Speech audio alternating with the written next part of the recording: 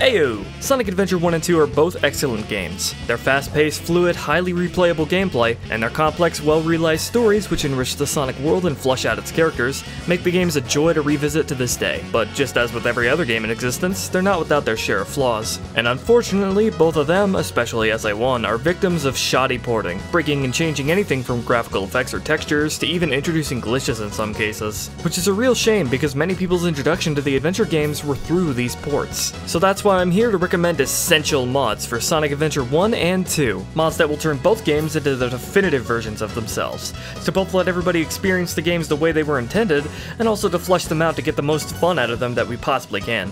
Before we start, make sure you have the SA1 and 2 mod loaders, which make downloading and installing each mod simple and easy. Links for them and every mod featured in this video will be in the description.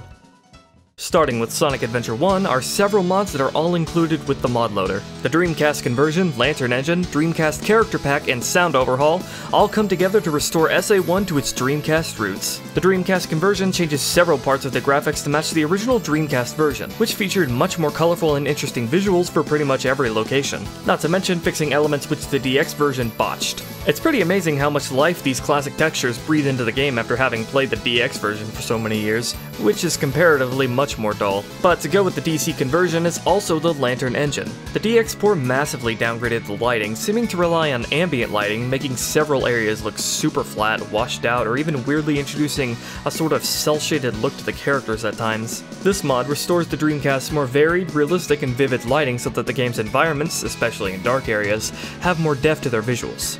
To complete the Dreamcast aesthetic is the Dreamcast Characters mod, which changes all affected characters back to use their DC models and designs, for those who like the more rounded look or want a more nostalgic experience. Personally, I actually prefer the DX models as they're much higher poly and more faithful to Yuji Uekawa's artwork. Unfortunately, the DX models suffered from inferior texture work, but fortunately, that's where the Mimic DC Textures mod comes in. A mod that changes the DX models' textures to that of the Dreamcast models, culminating in undoubtedly my favorite look for these characters. Last couple of mods included with the loader is the HD GUI, which makes high-definition versions for nearly all of the UI and HUD elements, and the Sound Overhaul, which replaces sound effects with higher quality versions from the DC version, as well as restoring missing sounds and fixing sound bugs. Moving on, we have the Onion Blur DX, which restores the blur effect on characters when moving quickly, such as with Sonic's feet or Tails' tails. After that is Fixes, Adds, and Beta Restores, featuring countless tweaks and additions like general fixes, adding back unused voice clips, and best of all, restoring cut beta content throughout the entire game. So if you want to push SA1 even further and even add back in some neat assets that never made it into the final game,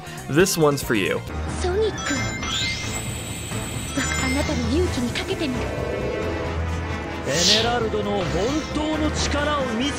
To further flesh out the characters and world, SA1 had the characters comment on their location or situation when standing around long enough, featuring unique lines for pretty much every level, area, or even boss fights.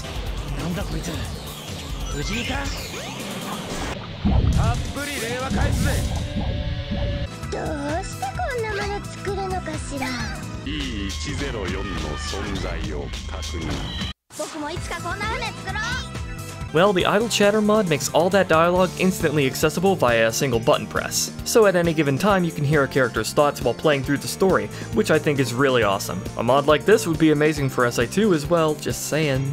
The Lightspeed Dash in SA1 required you to charge up first before you could whisk through a path of rings, so it tended to bring your flow through a level to a halt. The Lightspeed Dash on Action Button mod makes it so it's more easily accessible simply through hitting the action button in mid-jump, meaning not only are designated dash rings faster to whisk across, but now you have another movement option to speed up your flow through a level to use on any trail of rings, just like in SA2. And given how big the range of the Lightspeed Dash is, you can now find tons more practical creative uses for the move. The next few mods are all options that come with the mod loader itself.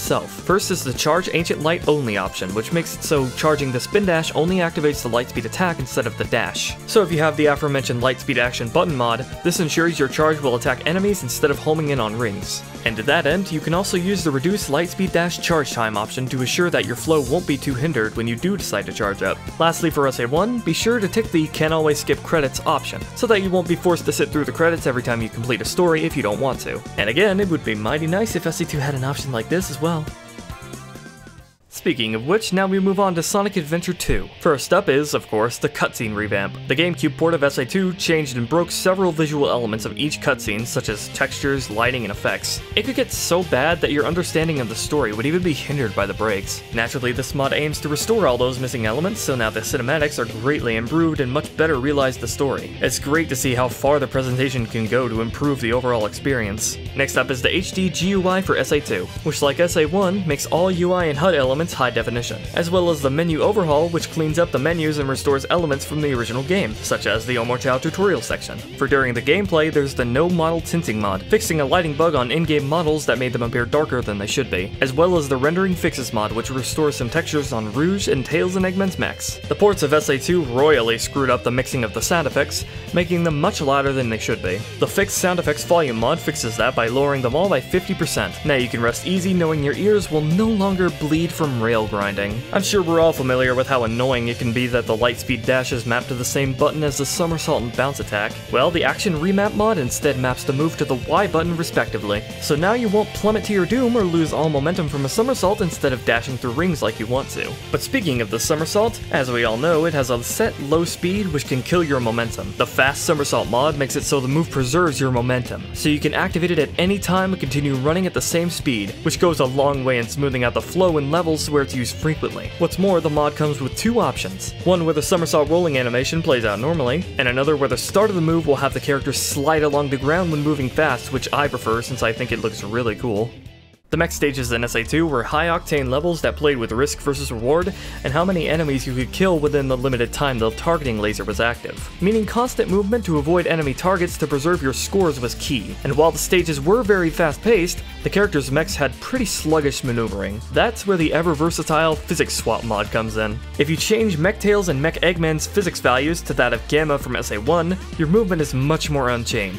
You still have to contend with the unwieldy turning controls, but a faster top speed and acceleration, and much higher jump height does wonders to smooth out the flow of these stages. The faster movement allows much more freedom in speeding through an area, and the higher jump allows much more creative potential in reaching other areas using the hover and its preservation of upward momentum. Not to mention allowing for a higher skill ceiling when it comes to dodging enemy attacks. Minus some jank moments, as the stages weren't designed around these movement values, I'd say this is the best way to play the mech stages. Of course, the physics swap mod could be used for any other character as well, where you can swap in the values of all characters from SA1, SA2, or even heroes. Not just limited to SA2 either, as the physics swap is also available for SA1. So try playing around with it, you might find a set of values for a character you really like. For the Chao Garden, having the Chao Data menu mod is super useful, letting you view any given attribute or stat of your Chao upon picking them up and going to the pause menu. The PC version of SA2 broke the shiny two-tone Chao, making them appear to glow really brightly. Some players actually liked this bug and affectionately named them Bright Chao. But for those who actually want to see their shiny two-tone Chao normally,